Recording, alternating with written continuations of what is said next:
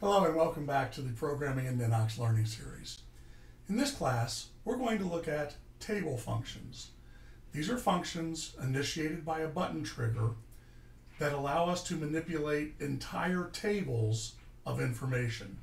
The primary functions that you're going to use are represented on these 5 buttons here. Now, most often, table functions will be actuated using a manual trigger, which is to say the user clicks a clickable space, a button, or a clickable formula. It is, however, possible to utilize these table functions in any of the triggers: table triggers, field triggers, or application level triggers.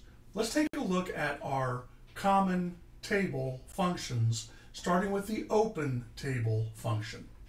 When we click the button, we're going to see a specific table opened, and it's going to open in the view that was last accessed when this table was viewed on screen.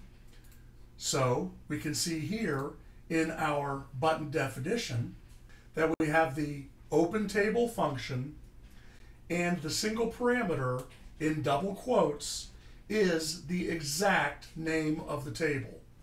Notice that we have product in all caps.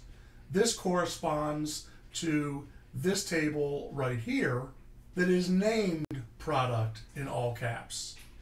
If the exact case and spelling here does not correspond to the exact case and spelling here, nothing will happen when you click the button. Now we have another option to open tables, and this option allows us to specify a view. I can select that I want to see the product list, and when I click open table, I see the product list. If I select a different view, in this case only active products, then I see a different view. Here are my active only products.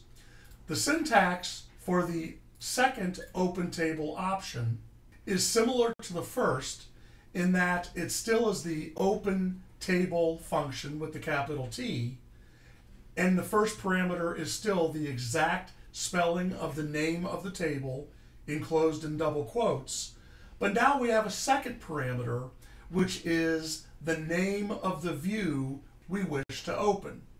In this case, I am getting the name of the view I want to open from this option field that we see right here. And the options, product list and active products, in all uppercase, correspond to the names of the views for this particular table: product list and active products. Again, spelling and case sensitivity count for both the name of the table and the name of the view for that table. Moving on, we have the open record function, where our open table functions opened an entire table.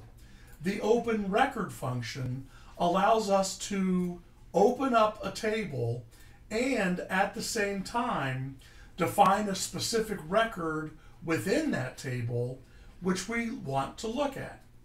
So we're going to open a record in the product table, and we are defining as the sole parameter that we want to see the last record in the selection of all records in the product table.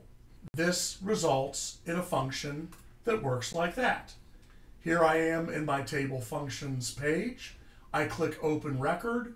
I define the name of the table and the record I want to see, and when I click the button, I go to that table and am automatically viewing my requested record.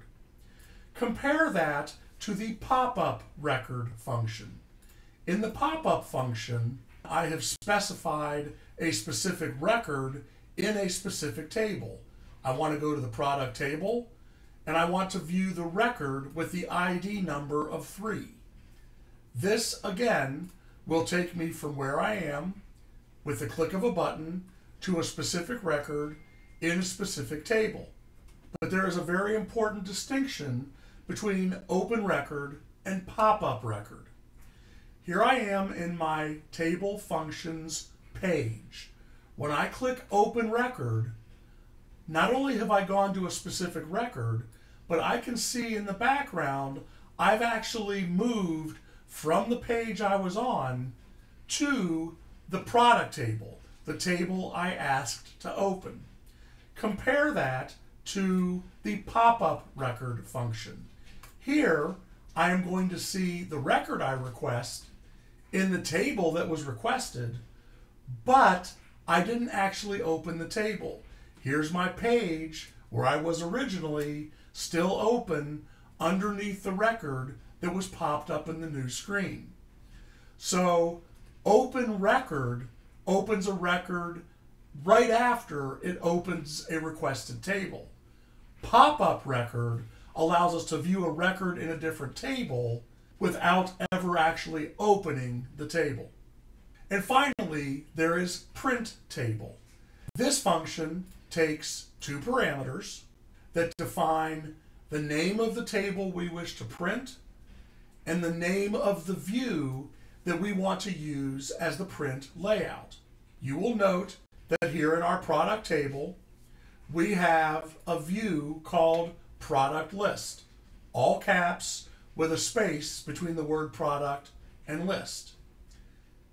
Here in our print table button, we refer in double quotes exact name of the view that we want to print once we've gotten to this table. So when we click the button, it will take us to the table, open that view, and give us the option to save that view as a report, specifically a PDF, on our computer. Again, these aren't all of the functions that we can use to manipulate tables, but they are the most common table functions that you'll use as you begin building your Ninox applications. In our next class, we're going to look at array functions. I hope to see you there. Visit us at www.nioxis.com. Here, you can learn about different Ninox solutions. You can get tech support through our Ninox Help Desk, which is available 7 days a week, or you can schedule private one-on-one concierge sessions for training, or we can help you build your application. And if you haven't done so already, sign up for our free Ninox Learning Lab. We do this every Thursday at 12 o'clock Eastern Standard Time, 5 p.m. in the UK, 6 p.m. Central European Time. These free hour-long sessions enable you to learn more about Ninox, features, functions, and solutions. We have open Q&A where you can get answers to all your Ninox questions, and you can meet other members of the global Ninox community. We look forward to seeing you there.